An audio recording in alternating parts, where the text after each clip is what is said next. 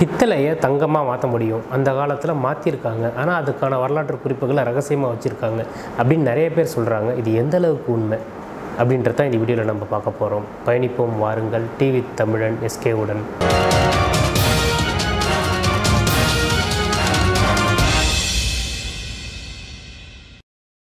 உண்மையிலே பித்தளையை தங்கமாக மாற்றினாங்களா அப்படின்னு கேட்டால் தங்கமாக அவங்க மாற்றலை. ஆனால் தங்கமாக மாற்ற முயற்சி செஞ்சாங்கன்னு சொல்லலாம். அப்படி முயற்சி பண்ணவங்க யாருன்னு பார்த்தீங்கன்னா ரசவாதிகள். அந்த ப்ராசஸ் பேர் வந்து ரசவாதம் சொல்கிறாங்க. ஃபஸ்ட்டு ரசவாதம்னா என்னென்னு பார்ப்போம். ரசவாதம்னா நார்மலான உலோகம், இரும்பு, செம்பு இந்த மாதிரி உலோகத்தை மதிப்புமிக்க தங்கமாக மாற்றுறதுக்கான ப்ராசஸ் பேர் தான் ரசவாதம் சொல்லுவோம். அப்படி பண்ணுறவங்கள ரசவாதிகள்னு சொல்கிறாங்க. இங்கிலீஷில் வந்து இது அல்கமிஸ்ட் அப்படின்னு சொல்கிறாங்க. ஸோ இவங்க என்ன பண்ணாங்கன்னா இந்த காலத்தில் மட்டும் இல்லாமல் அந்த காலத்திலே வந்து தங்கம் வந்து ஒரு விலை மதிப்புமிக்க வந்து ஒரு பொருளாக தான் இருந்திருக்கு. அதனால் வந்து நார்மலாக கிடைக்கிற இந்த இரும்பு, செம்பு இந்த பொருட்களை வந்து தங்கமாக மாற்ற முயற்சி பண்ணாங்க. ஸோ இந்த அல்கமிஸ்ட் ரசவாதிகள் என்ன பண்ணாங்க அப்படின்னு பார்த்தீங்கன்னா வந்து ஒரு செம்பு இல்லை இரும்பை உருக்கி அது கூட வந்து நிறைய மூலிகைகளை சேர்த்து அது மூலிமா தங்கத்தை கண்டுபிடிக்க முடியும்னு நம்பினாங்க. அதுக்கான பல முயற்சிகளை வந்து எடுத்தாங்க. இவங்கள தான் வந்து ரசவாதிகள் சொல்கிறாங்க. அவங்க பண்ணுற ப்ராசஸ் பேர் ரசவாதம் சொல்கிறோம். இவங்களோட வரலாறு பார்த்தா 10ஆம் நூற்றாண்டில் ஆரம்பிக்குது. 10ஆம் நூற்றாண்டுலேருந்து இப்போ வரைக்குமே நிறைய பேர் வந்து மாறி அதுக்கான முயற்சிகளை வந்து மேற்கொண்டுகிட்டே இருக்காங்க. இவங்கள தான் வந்து ரசவாதிகள் சொல்கிறாங்க. அந்த காலத்தில் வந்து பார்த்திங்கன்னா ஒரு அரசரோட அமைச்சரவையில் வந்து பார்த்திங்கன்னா ஆஸ்தான ரசவாதிகள் இருந்திருக்காங்க.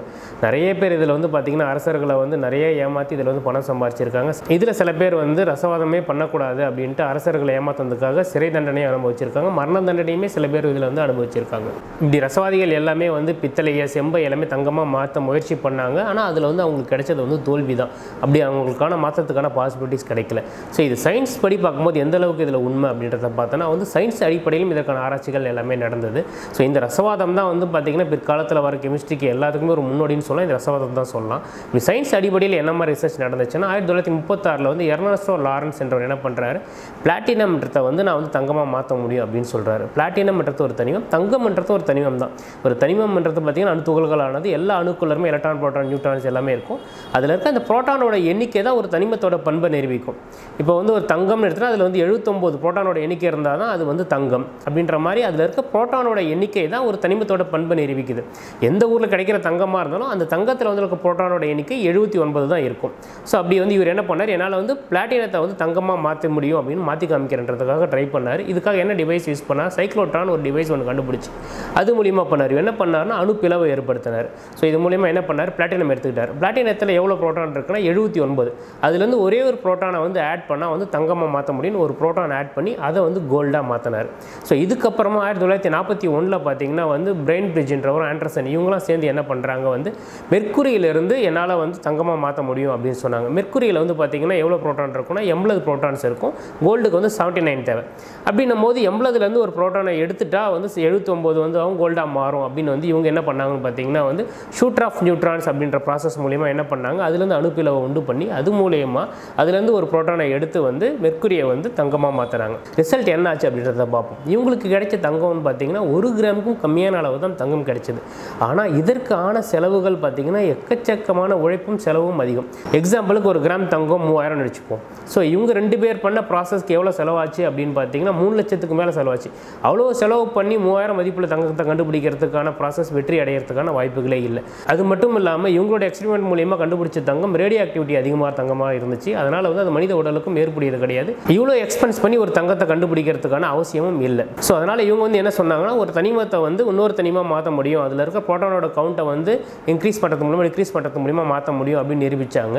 ஸோ இவங்களால் வந்து மெர்க்குரியும் பிளாட்டினத்தையும் தங்கமாக மாற்ற முடியுதுன்னா அப்புறம் பித்தளையும் மாற்ற முடிஞ்சிருக்கும் தானே. பித்தளையை ஏன் மாற்ற முடியல அப்படின்றதுக்கான காரணம் பார்ப்போம். பித்தளைன்றது என்னென்னு பார்த்தீங்கன்னா ஒரு தனியான தனிமம் கிடையாது. அது வந்து பார்த்தீங்கன்னா காப்பரும் ஜிங்க்கும் சேர்ந்த கலவை தான் பித்தளை. ஒரு பித்தளையை வந்து நம்ம நேரடியாக தங்கமாக மாற்ற முடியாது. ஸோ முதல்ல பித்தளையை வந்து தனியாக பிரிக்கணும். அதில் இருக்க காப்பர் தனியாக, ஜிங்க்கு தனியாக பிரிக்கணும். காப்பரில் பார்த்தீங்கன்னா வந்து 29 புரோட்டான் இருக்குது, ஜிங்கில் வந்து பார்த்திங்கன்னா 30 புரோட்டான் இருக்குது. ஸோ இந்த புரோட்டானோட எண்ணிக்கை இன்க்ரீஸ் பண்ணணும். அப்படி பார்க்கும்போது காப்பரில் வந்து இன்னும் வந்து 50 புரோட்டான் இன்க்ரீஸ் பண்ணால் தான் 79 ஆகும். அப்போ தான் காப்பர் வந்து தங்கமாக மாறும்.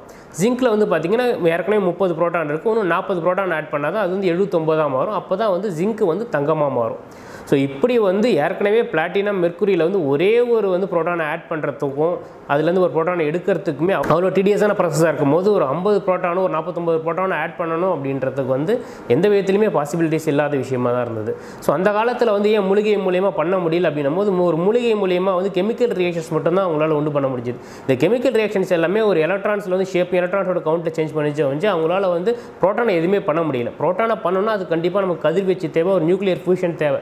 ஸோ அதுக்கப்புறமா தான் அந்த மாதிரியான விஷயங்களை நம்மளால் பண்ண முடியும். அந்த நியூக்ளியர் ஃபியூஷனாலையும் வந்து இந்த அளவுக்கு புரோட்டானை ஆட் பண்ண முடியுமா இல்லை இந்த அளவுக்கு புரோட்டானை ரிமூவ் பண்ண முடியுமான்றது எந்த அளவுக்கு பாசிபிள்ன்றது ஃபியூச்சர் சயின்ஸ் தான் வந்து டிசைட் பண்ணும். ஸோ இப்படி பார்க்கும்போது அந்த காலத்தில் தங்கத்தை தயாரிச்சாங்கன்னு சொல்ல முடியாது, தங்கத்தை வந்து அவங்க வந்து தயாரிக்க முயற்சி பண்ணாங்க அப்படின்னு தான் சொல்லலாம். நம்ம தமிழ் சித்தர்களும் இந்த மாதிரி வந்து செம்பை வந்து தங்கமாக மாற்றினாங்க அப்படின்றது எல்லாமே ஒரு பொய்யான தகவல். நம்ம தமிழ் சித்தர்கள் வந்து பார்த்திங்கன்னா வந்து அவங்களுடைய அறிவியல் அறிவு தான் இன்னைய வந்து மருத்துவ அறிவியலுக்கு வந்து முன்னோடின்னு சொல்லலாம். அவங்களுடைய அறிவு பார்த்திங்கன்னா வந்து மூலிகைகள் மூலயமா வந்து மனிதரோட உடலை பாதுகாக்கணும், மனிதரோட வந்து உடலை வந்து வலிமையாக்கணும் அப்படின்னு நிறைய விஷயங்கள் வந்து இன்னைய இருக்கிற மெடிக்கல் சயின்ஸ்க்கு வந்து மிகப்பெரிய வந்து ஒரு முன்னோடி பார்த்திங்கன்னா நம்ம தமிழர்கள் சித்தர்கள் தான்.